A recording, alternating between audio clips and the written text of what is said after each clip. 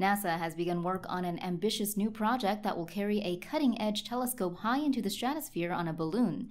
A gondola beneath the balloon will carry an instrument to measure the motion and speed of gas around newly formed stars, and a lightweight telescope optimized to capture far infrared light.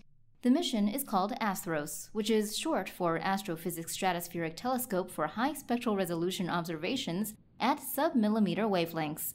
It is tentatively planned to launch in December 2023 from Antarctica. When fully inflated with helium, the balloon will be about 150 meters wide, roughly the size of a football stadium.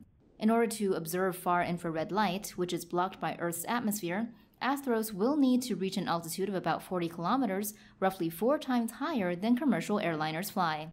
Managed by NASA's Jet Propulsion Laboratory, the mission will observe 4 main targets: 2 star-forming regions in the Milky Way, the galaxy Messier 83, and TW Hydrae, a young star surrounded by a wide disk of dust and gas where planets may be forming.